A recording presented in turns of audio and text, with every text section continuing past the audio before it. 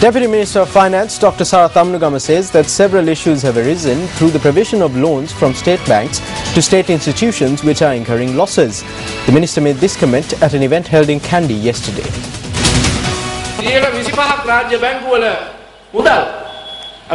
We will allocate 25% of funds from state banks and provide them to 2 state institutions. We had given money to unprofitable institutions such as the Electricity Board and the Petroleum Corporation.